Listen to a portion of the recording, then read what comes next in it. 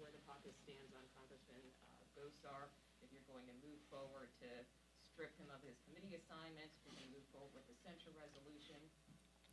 Well, no decision has been made with respect to how to hold Representative Gosar accountable, but it's clear he needs to be held accountable for his disgusting, outrageous, violent threat perpetrated against one of our colleagues here, Congresswoman Ocasio-Cortez, as well as the President of the United States of America. But this underscores an incredibly important point.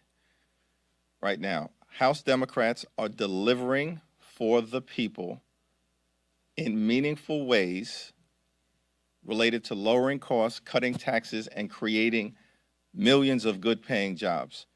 The House Republican Conference is all about chaos, crisis, confusion, corruption, and controversy.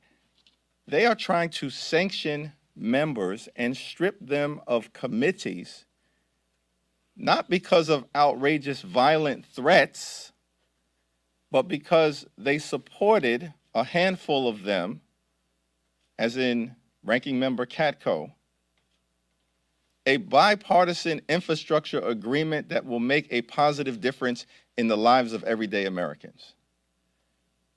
This is what the House Republican Conference under Kevin McCarthy's leadership is all about right now.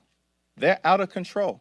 They care nothing about the well-being of everyday Americans, the middle class, and those who aspire to be part of it.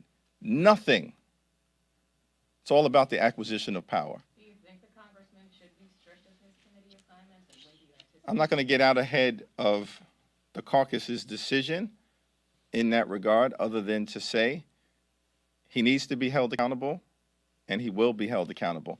Perhaps Kevin McCarthy should take steps to hold Gosar accountable, as opposed to fending off criticisms within his own conference as it relates to sanctioning the 13 Republicans who supported fixing our crumbling infrastructure. That's outrageous.